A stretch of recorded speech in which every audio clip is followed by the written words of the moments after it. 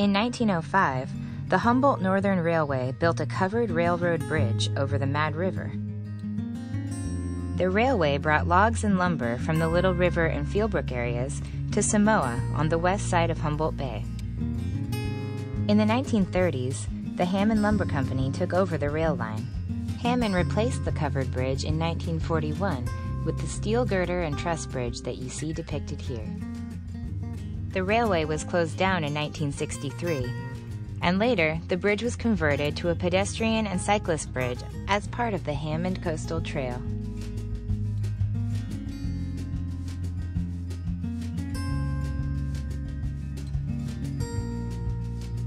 This area is also a valuable habitat to wildlife species found both above as well as beneath the water's surface.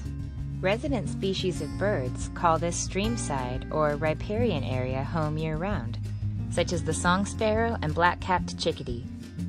Other birds, such as Wilson's warbler and the yellow warbler, use this habitat as a breeding ground along their migratory path south. This section of the Mad River also contains populations of 3 salmonids. The steelhead trout, Chinook salmon, and coho salmon all use this area as an entry and exit point for the Mad River watershed.